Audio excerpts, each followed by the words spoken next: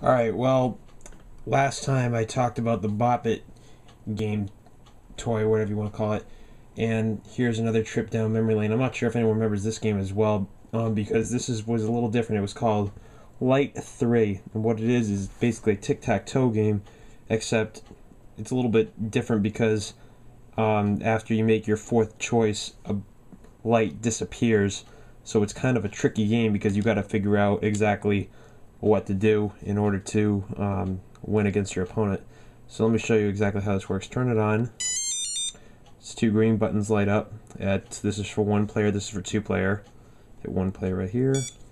I'm not sure what these what the bottom buttons are for. I'm assuming it's for difficulty levels, so we'll press number 1. I think that's the easier one. And apparently it already started without me.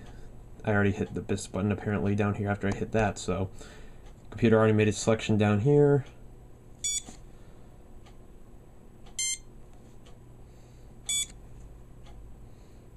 Obviously the goal is like tic-tac-toe, you gotta connect all three, but see the buttons keep disappearing.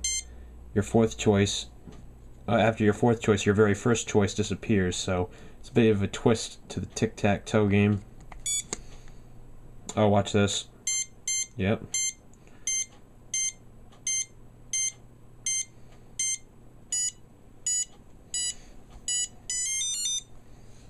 We'll do it again one more time to show you guys. Let's try number 2 this time.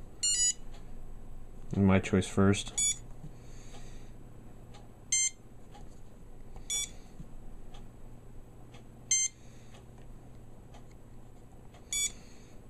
Oh, that was bad. That sucked. I don't even know what I was thinking there. Let's try it one more time. See if I can actually win this time.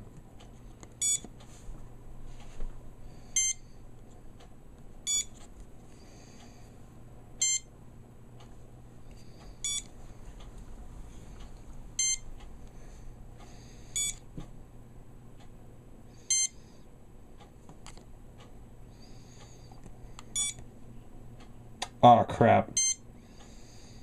That was bad. There we go.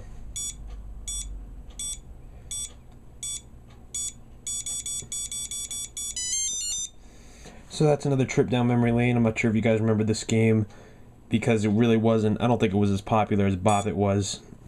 So it was still a great game. I remember playing it all the time when I was younger. So there's another game for you guys if you remember it.